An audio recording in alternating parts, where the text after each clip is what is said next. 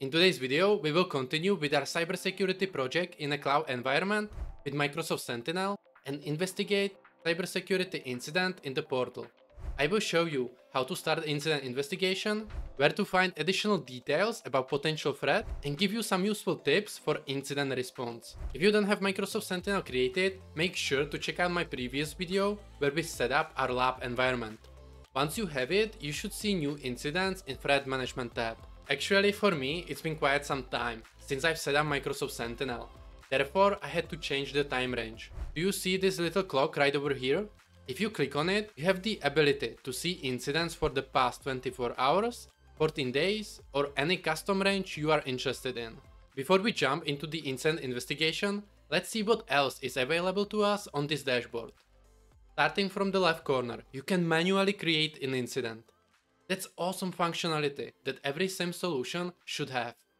It's especially useful if you are proactively hunting for threats and you found something concerning in the logs that needs further attention.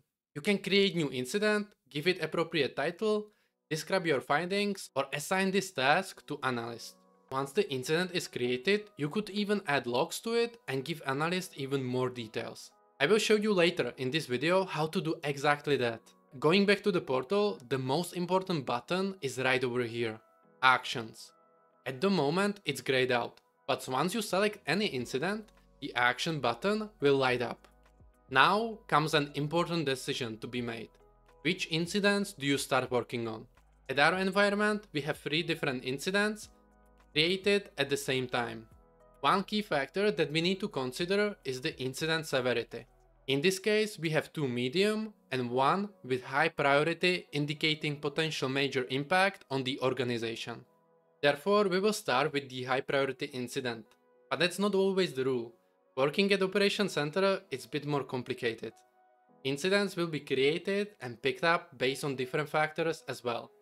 For example, newly created high priority incident for phishing attempt might not be as critical as 10 medium incidents created 2 hours or 4 hours from the same asset. You also might finish investigation for a specific host or user, and more incidents related to this issue are opened. As you want to be as efficient as possible and save your colleague time as well, it might be better to take those incidents since you already know all the context and resolve them in a couple of minutes. You can also just assign them to yourself and resolve them later. There are many considerations, but always keep in mind that you are trying to protect assets and you should evaluate potential impact this incident could have on organization and decide based on that. Once you made your decision, you can click on Action, assign incident to yourself, and change the status to active. This way everyone knows that you are currently working on the incident. Hit apply and incident will be updated. Okay, that covers the basics, but how you get more information? Well, some is provided to you once you select the incident itself. Our incident is called SolarGate Network Beacon, and it identifies a match across different data feeds for domains IOCs related to SolarWind incident. Maybe you have heard about it in the past. It was a huge event in 2020, affecting thousands of organizations, including the US government. We are actually provided with 2 links as references where the threat is explained in more depth, and you will find plenty of articles and videos regarding this. Let's go back to the portal and see what else is available to us. Under the evidence section, you can see that we have 6 events, 6 alerts, and 0 bookmarks. More importantly, below are the entities related to this incident. We have 1 IP address and 1 domain linked here. If the information is not enough for you to decide, you can click on View Full Details. This will move you to a new tab with much better overview. On the left, it's basically the same information, but in the middle, you can see Incident Timeline. Incident in Microsoft Sentinel can be created from alerts. For example, you could have multiple login failures for user followed by successful login, indicating a potential brute force attack. After that, antivirus was disabled, another alert, and so on. In here, we have also multiple alerts. Again, more information will be provided to you. But the most important part is right over here. You can view relevant events that triggered specific alert. Let's click on that, and raw logs will be displayed to us. Let's expand it by clicking on this arrow and see what is inside. Here is time when the event occurred. We know it was generated by Cisco product.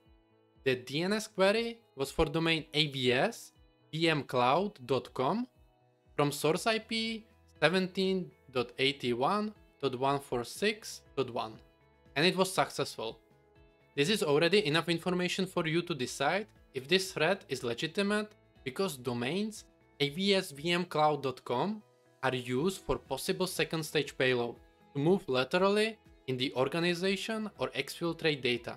Therefore, our next steps is to identify all the assets that could be compromised and isolate them from the rest of the network as soon as possible. And for that, we will use hunting query. There is actually an extensive article covering this topic on official Microsoft site, where you can also find this query. This said, we have it also inside Microsoft Sentinel, so let's check it out. Let me actually create a new tab and navigate back to Microsoft Sentinel. From the homepage, select Hunting. From here on Hunting, and in the middle of the screen, you can see SolarGate Inventory Check. Again, if you select it, more details will be presented to you. On the right, you can see the query itself, and below you have the option to run the query. Let's press it, and immediately you should see that we have 3 different results. You can see more details about them by clicking on View Results, right here. This will open another tab with the raw logs inside.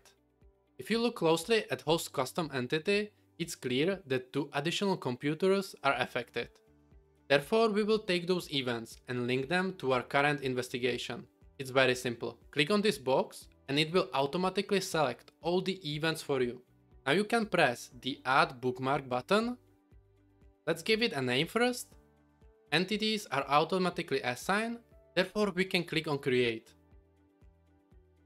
After that, we have to move back to Hunting and change our tab to Bookmarks. They are saved over here. As we want them all inside our incident, we will select all 3 of them and navigate to Incident Actions. And here, select Add to Existing Incident.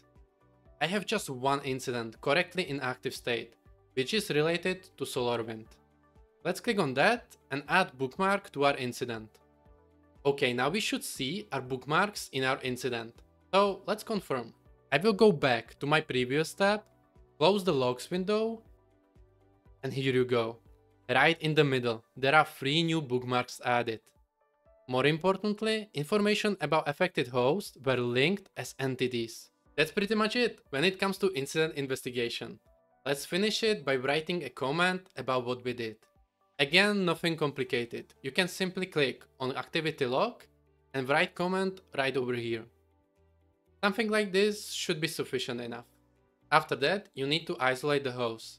That could be responsibility of different team, and you would have to escalate them this incident. Or it could be also up to you. In such cases, there are automation in place, integrated with Microsoft Sentinel, allowing you to isolate hosts from network with single click of the button. But that's for another time. As this is everything I wanted to show you when it comes to incident handling. We will close things up by closing the incident itself.